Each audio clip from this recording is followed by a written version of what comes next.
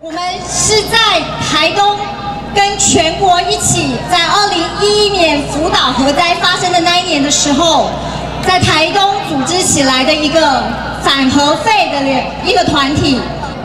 我们来到高雄，是想要跟这边的朋友分享，其实台湾很多地方的人在使用核电，并没有想到原来有核废料。核废料要放到哪里去这件事情，可是很遗憾，台湾的核废料不管高阶低阶，现在不是在兰屿迁不出去，就是预计放在达仁乡南田村排湾族的传统领域，不然就是高阶核废料放在南澳乡泰雅族的传统领域。因此，我们今天决定走出来，跟南部的朋友一起来面对核废料的问题。我们相信，唯有废核才能够终结核废的问题。我今年入选台湾的百大青农。今天我站在这边的原因，是因为在1月份的29号，台电为了要宣传那个核废料选址场，说那个补助对我们会有多大帮助，他在我们土板村的村办公处播放了这个影集。他播放了之后，我看到里面的内容竟然出现了我跟我一起在部落从事农业的青年，他叫蓝宝。我很惊讶，我非常生气啊！因为当初去年乡公所打电话跟我说，他们要做农产业的推广广告，那我愿意配合嘛。结果出现在核废的宣导片里面，我非常愤怒啊！我回乡辛辛苦苦种田，为的只是我们可以吃到一个健康的食物。你用这个影片，让我的付出全部都付诸一炬。废核不趁早，废核不趁早，宝岛变福岛，宝岛变福岛。不要再有路，不要再有，下一个福岛，下一个福岛，非核家园，非核家园，救救救救救救！把你的手举高高，让你的手坚实的握在这一条布条上面。我们要用集体的力量，非常有决心的告诉这个施政当局，我们人民团结在一起，我们有机会断开核电的锁链，断开锁链，废核重生，断开锁链，废核重生1、2、3。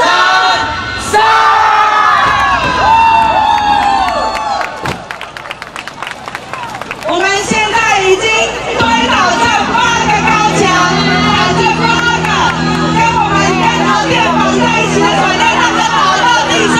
可是接下来我们要面对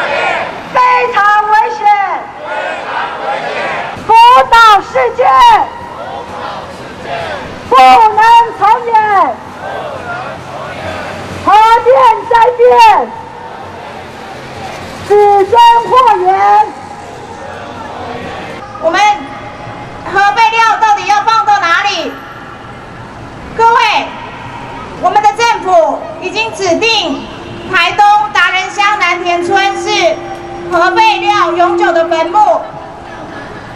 以后如果加上核四，大概会有100万桶的低阶核废料都要放到南田村去。我们今天是要跟高雄的朋友讲，只要核电厂一直在运转的话，就会制造核废料。这个核废料低阶的300年才会变成安全，高阶的核废料也要20万年才会降到安全的背景值。可是我们的核电厂只能运转40年。各位，我们为了40年的用电需求，却要制造那么多的核废料，20万年给我们的子子孙孙，我们要当这样子的不孝祖先吗？我们这样是负责任的用电政策吗？终结核电，家园重生。好，请大家通过终结核电、家园重生之门往前走。换路一下，哦，好，往前走，好。能够顺利的喊出终结核电、家园重生，用你的手去触动那个布条，在那个布条下面许下我们要求核电终结的愿望，我们希望家园可以重生的愿望。各位朋友，各位高雄市的市民朋友，今天南台湾废核行动联盟，我们所有走上街头的群众，在日本311福岛核灾之后，我们要求终结核电的决心从来没有改变。我们要求台湾发展绿色经济、再生能源。我们要求台湾产业结构转型、能源结构转型。我们要求废核，我们用我们的行动来出来，希望我们可以达到终结核电的目标。终结核电！